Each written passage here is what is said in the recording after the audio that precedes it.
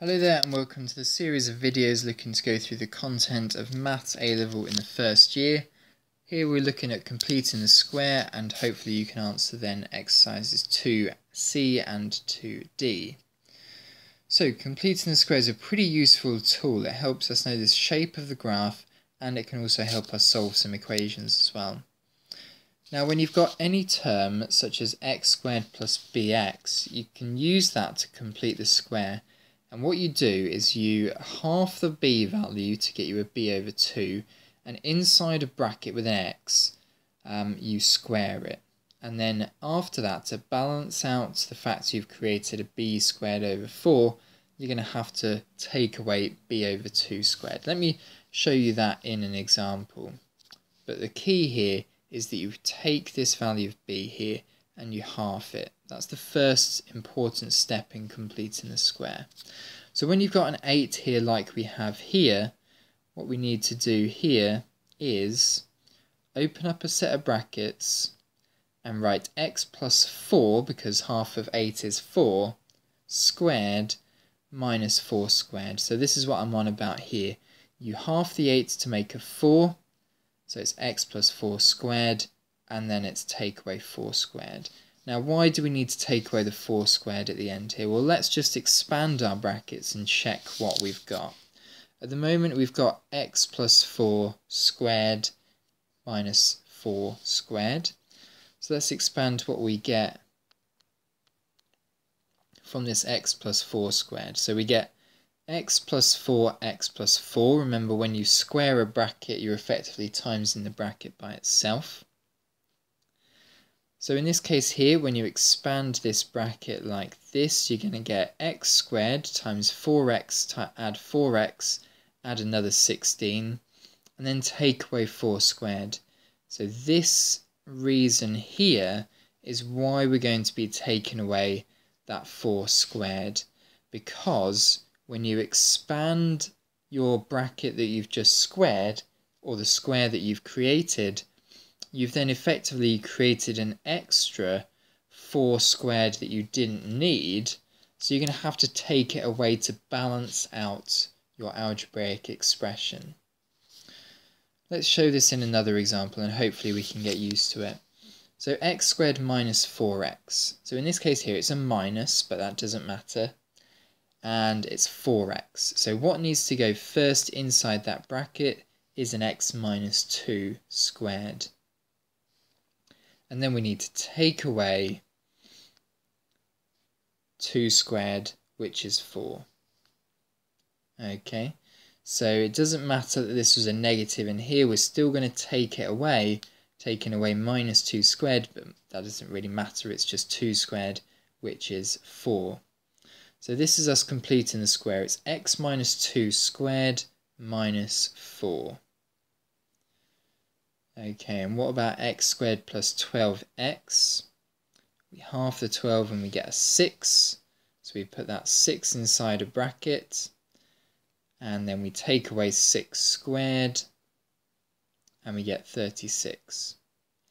Okay, so it's a two-step process really. You halve the value that's in front of x, put that inside a bracket, and then subtract that number squared.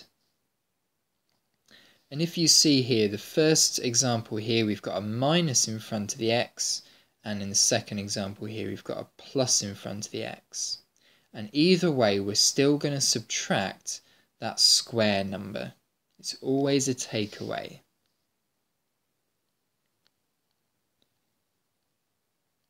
Okay, so let's have a look at this one here. X squared plus 8x. So the first step in our procedure is to half the 8 and we get 4.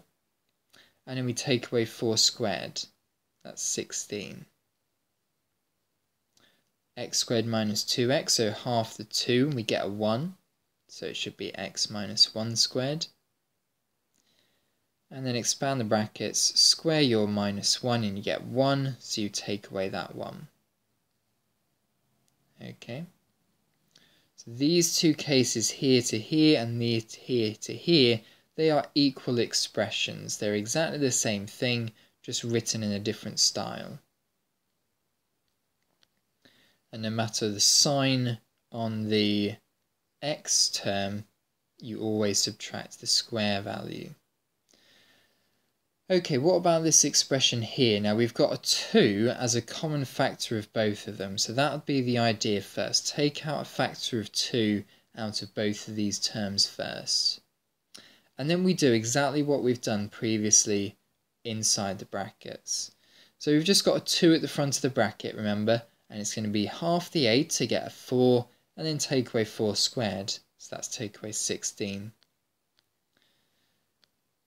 Okay, so now what we need to do is just expand those brackets to get the 2 back into play. Don't expand the 2 inside to the bracket, just put it at the front. 2 bracket x plus 4 squared, and then you can times the 2 by the 16 to make minus 32. Okay, so another hiccup here. What happens if we've got a minus 3 on the end? We'll ignore it for now, we'll just keep it at the end, and then we'll simplify it at the end. So sort out your x squared plus 4x first, so half the 4 and you get a 2. Take away your 2 squared and you get a 4, so take away 4. And hang this on at the end, so still take away that take away that 3. And now all you need to do is just simplify these two values here. So x plus 2 squared and then take away 7 will equal 0. Okay, and in terms of solving this equation now, what we can do is we can add 7 onto both sides and square root both sides. Remember here we're going to get a positive or a negative. Remember if a squared equals 4, then a either equals 2 or minus 2. Same thing works here. If x plus 2 squared equals 7, x plus 2 either equals plus root 7 or minus the square root of 7. Take away your 2 onto both sides and you get x equals minus 2 plus or minus the square root of 7. Okay, so you can either work this out as a decimal value or you can work this out and just leave it as a surd. Okay, let's have another go at this then. So we sort out the first 2 terms first and then we leave the 4 in there until a little bit later. So half of 6 is 3, so x minus 3 squared. Take away minus 3 squared and you get take away 9. Add on your 4 and you get 0. So let's simplify what we've got at the back here now. So it's x minus 3 squared minus 5, from simplifying these two expressions here, equals 0. And then just like we did before, add both 5 onto both sides, square roots both sides, add on your 3, and you get x equals 3 plus or minus root 5. Okay, let's see how this works and compare it to a general form of ax squared plus bx plus c. In this case here, we've got 2 as a common factor of both of these terms here. So I'd divide through by 2, and in the right-hand case here, I'd divide through by a.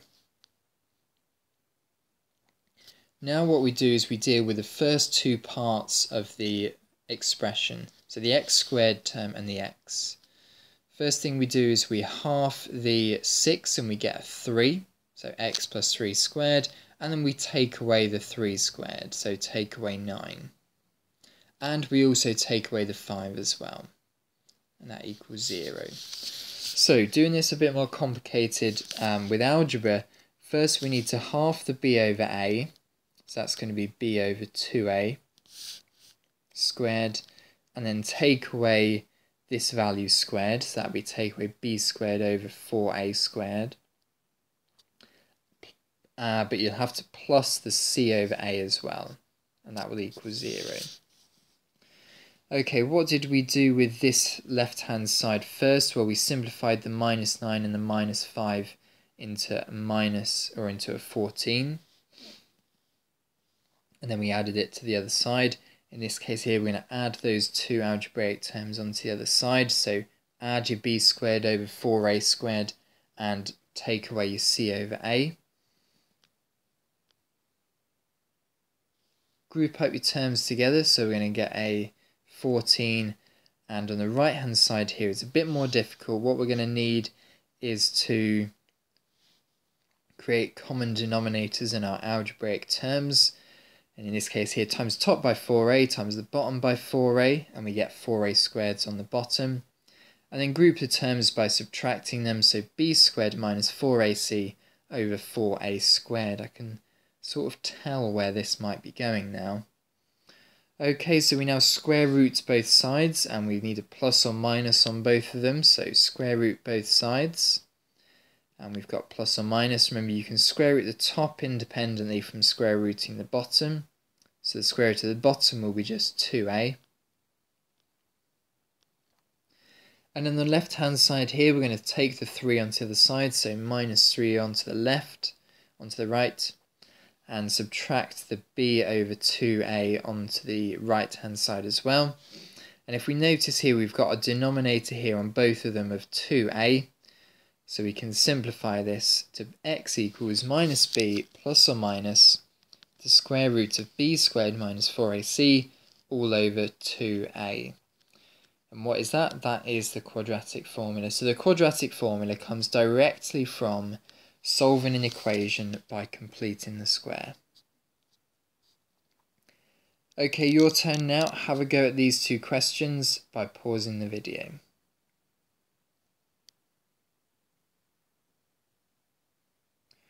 Alright then, so let's have a go at the first question then. So complete the square of the left hand side here. So I'd leave the 1 hanging on at the end, and I will factorise out a 2. So b squared plus 4x plus 1 like that. So I've just factorised out 2, not of everything, but just the first 2 terms. The next thing I'll do is I will complete the square inside the bracket. So half the 4 and you get a 2 squared, and take away 4 because that's what 2 squared is. But remember, we've still got that plus 1 at the end. Now expand the brackets. So we're going to get 2 bracket x plus 2 squared minus 8. And we've still got that plus 1 there. So the answer here is x plus 2 squared minus 7. Okay, so for the next term here, solve by completing the square. So what I'm going to do on this is, because I've got an equal 0 on one side, I'm going to divide through by 5. So x squared plus 8 over 5x minus 2 over 5 equals 0. Now I'm going to complete the square, so half of 8 over 5, that's 4 over 5. So we've got x plus 4 over 5 squared. Then we need to take away 4 over 5 squared, that's take away 16 over 25. And on this back term here, we've got minus 2 over 5. Now we really would like that in terms of a 25 on its denominator, so we can simplify it with the 16 over 5. So in this case here, I'm going to times top and bottom of this fraction here by 5, so I get a 10 over 25 here. Keep the left hand side the same, so x minus 4 over 5 squared, and take the other 2 terms onto the right. So it's going to be 26 over 25. Okay, square roots both sides now. Remember, it's going to be a plus or a minus, so x plus 4 over 5 equals the square root of 26 over 5. Remember, I can square root the top and the bottom independently. Oh, but I have missed my plus or minus. When you square root something, it always has a plus or minus. And then take away the 4 over 5 onto the other side, and you get minus 4 over 5 plus or minus square root 26 over 5. And we can simplify this as we've got 5 on the denominator of both. So it's going to be minus 4 plus or minus the square root of 26 over 5. And if you were to use the quadratic formula on this, you would get exactly the same answer on that. So we get 2 answers here. Our 2 answers are x equals minus 4 plus root 26 over 5, and x equals minus 4 minus root 26 over 5.